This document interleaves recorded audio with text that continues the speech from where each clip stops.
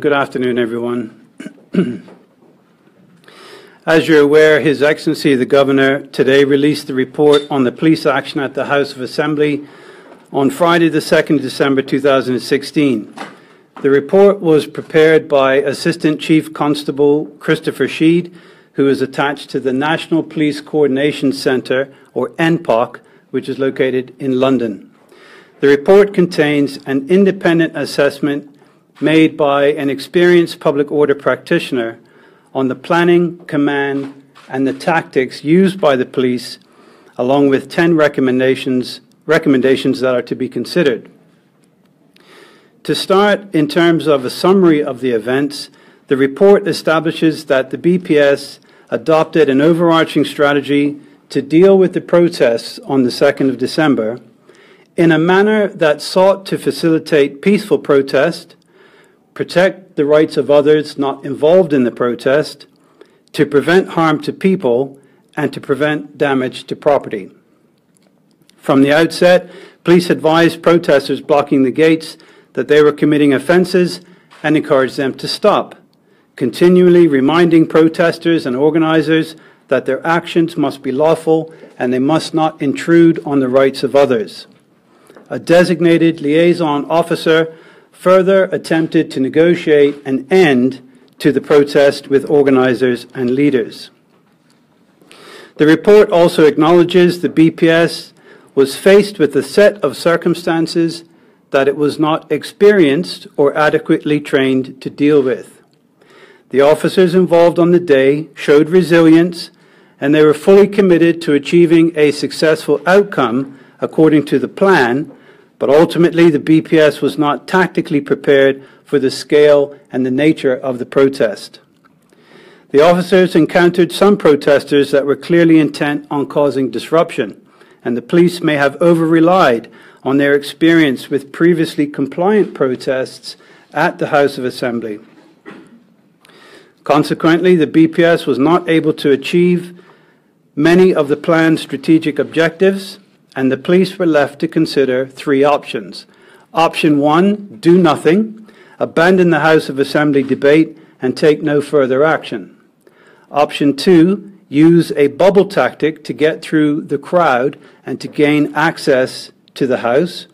Or option 3, utilize the Police Support Unit, or the PSU, with full protective equipment and shields. The use of full shield tactics was quickly recognized as a disproportionate response to the level of criminal behavior, and this option was not selected. The do-nothing option was deemed to be inappropriate given the 3 previous experiences at the House of Assembly where protesters obstructed successive sittings. The bubble tactic, therefore, emerged as a reasonable alternative to achieve the strategic intent of gaining access to the House of Assembly. This tactic, however, was not effective, given the numbers of protesters, their non-compliant posture, and the limited number of BPS resources.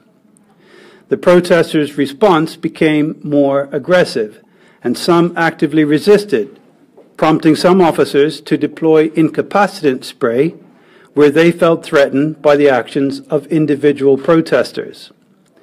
This led to a further deterioration in police and protester relations at the scene. As there were no contingency plans in place, the police withdrew from the confrontation and the House of Assembly session was cancelled.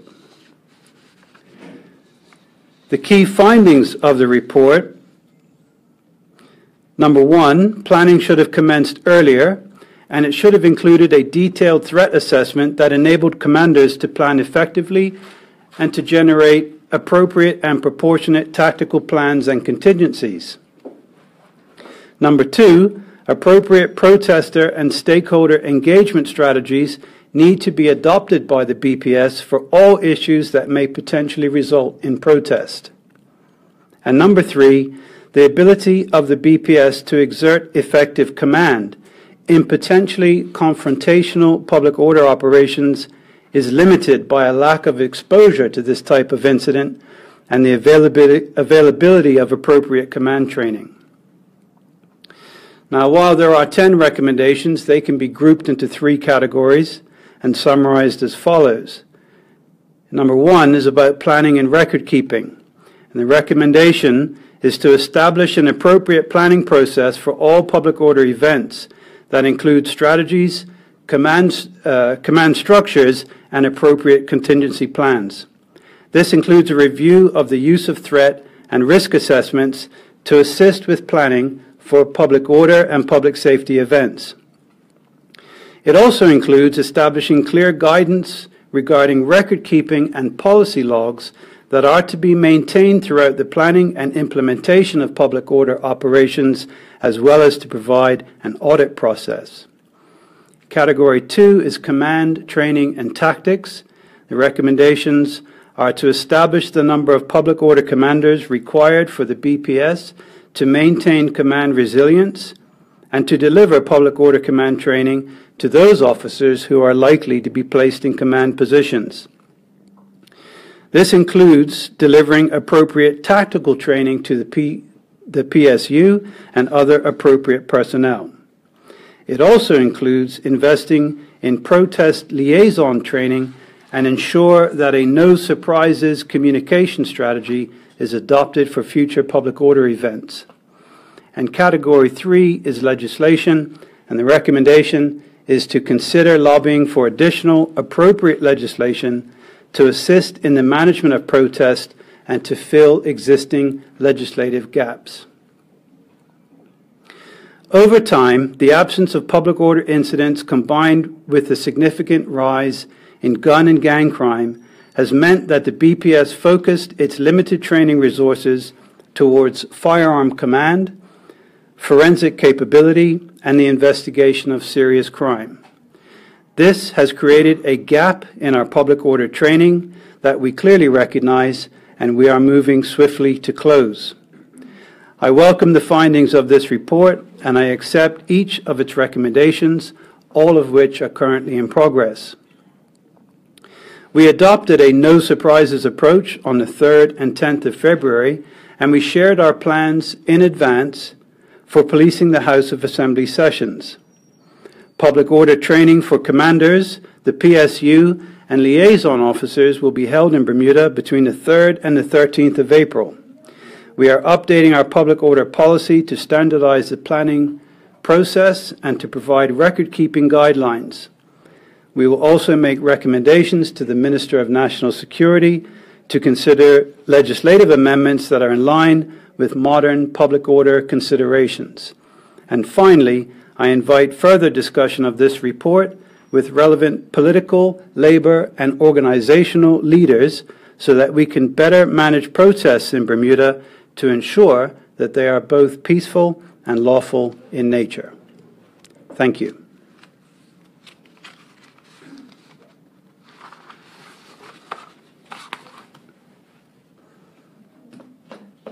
Good afternoon. How are you? My first question, if protesters were informed multiple times that they were breaking the law by obstructing the entrance to the House of Assembly, why did it escalate to police using pepper spray indiscriminately versus them just being handcuffed and arrested? Well, police officers did not use pepper spray indiscriminately. Those officers that felt threatened by protesters used pepper spray to defend themselves. That's why they carry it. But your question is, why did it escalate? And I think part of it was, quite frankly, we expected compliance. That was our experience in the past, and we did not expect that protesters would continue to block the gates. We actually thought that they would remove themselves from the gate, and while the protest would have taken place, we did expect that they would open the gates and allow the members of Parliament access.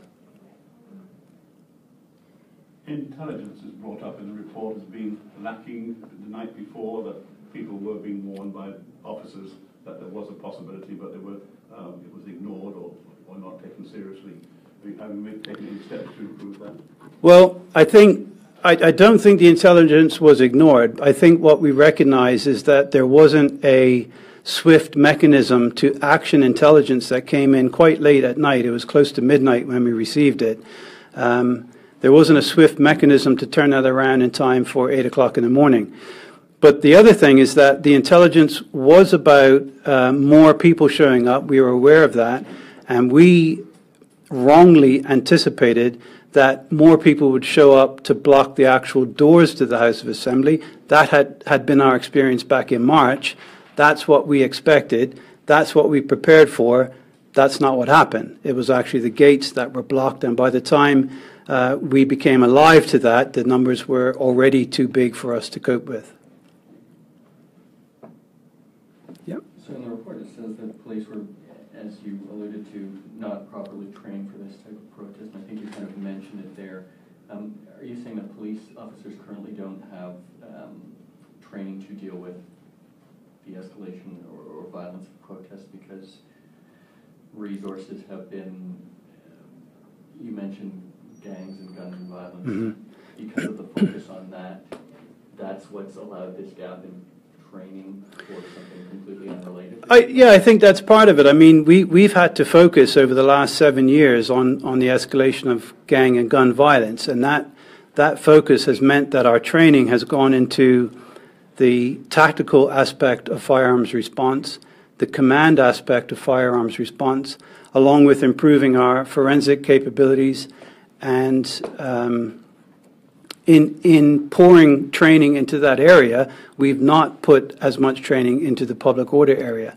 So part of it is we've had a different operational focus, but part of that is because we've had an absence of public order incidents. We haven't had protests of that scale where any confrontation has been an issue. We've had large-scale protests, but that's been a case of managing people and traffic and making sure that they don't trip over each other. So police were unprepared for this kind of protest because it hasn't happened in such a long period of time? Yeah, I think that's part of it. Should we just suggest or something? Sorry.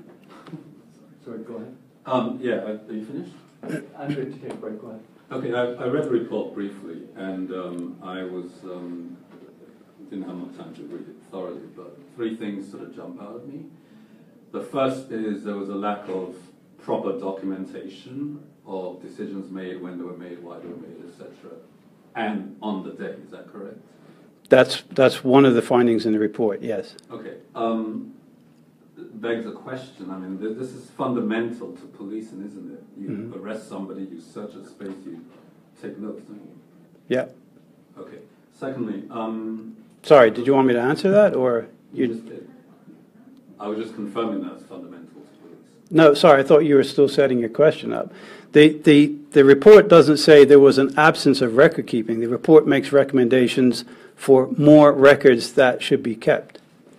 But it's saying there wasn't enough records. There wasn't enough, yeah, that's what they said. The third thing that occurred to me is, the second thing is that I think on the day itself there were some senior commanders who were questioning the tactic and they weren't listened to. Is that an accurate representation of what the report says? No, what the report says is that there was one of the commanders who expressed a view about the bubble tactic and said that it would not be effective. We accept that. We know that happened. The issue is there were no other alternatives on the table at the time. So while it was accepted that this was a view, there didn't appear to be a viable alternative at the time. Okay. Well, the bubble tactic, according to the report, was unlikely to succeed anyway, and they would. Yes. It clearly says it was highly unlikely to succeed. Yes. I guess when you put those 3 things together, this is a major failure of the command of the police, isn't it? No, I don't think it's a major failure. I think what the report highlights is that we would be well served by more expanded training.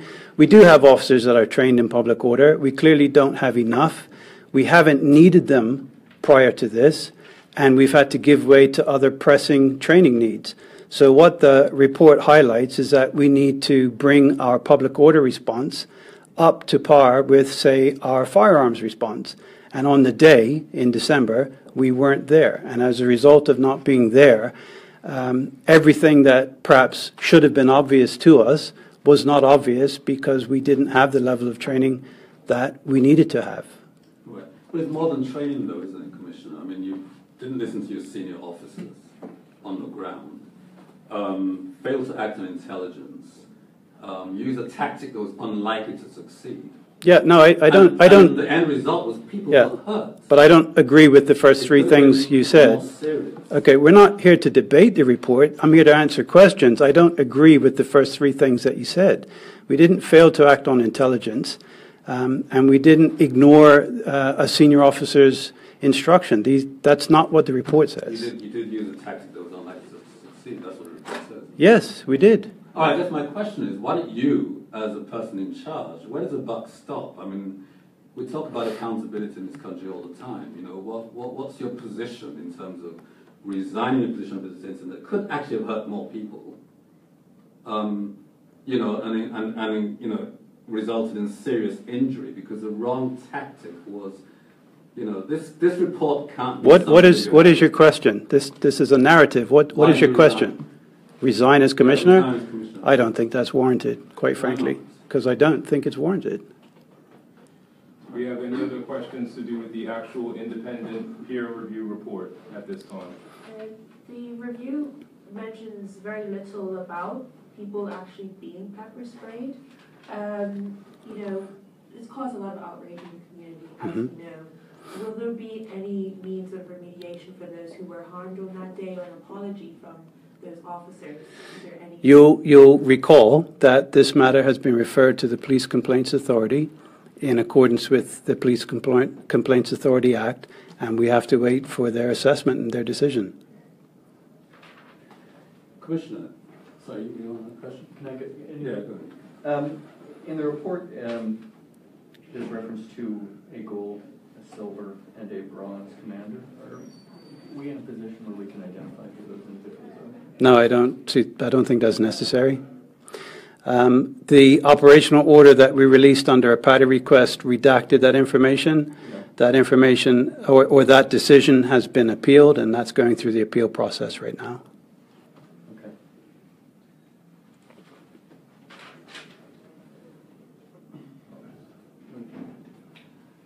Commissioner, you said earlier during your answer to a question that officers did not use pepper spray indiscriminately. There's an investigation going on now. Isn't that prejudging the investigation? No, I have a separate role to play from the Police Complaints Authority. I have to review the use of force, and I have to decide whether or not the use of force is in compliance with our policies on the use of force. I've done that. I've answered this question previously, and that's what I said. I said I've reviewed it, and it doesn't give me cause to take any action, not the information that I've seen. So you're open to change your mind if the investigation would show otherwise? Always open to change my mind.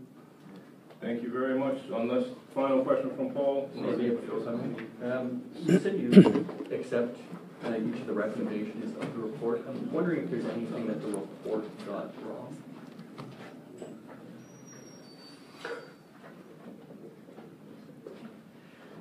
I'm pausing just to make sure I think this through, and I think the answer is no. I think I think it's a fair reflection of what we did and why we did it, and it's perfectly acceptable recommendations of what we need to do differently next time.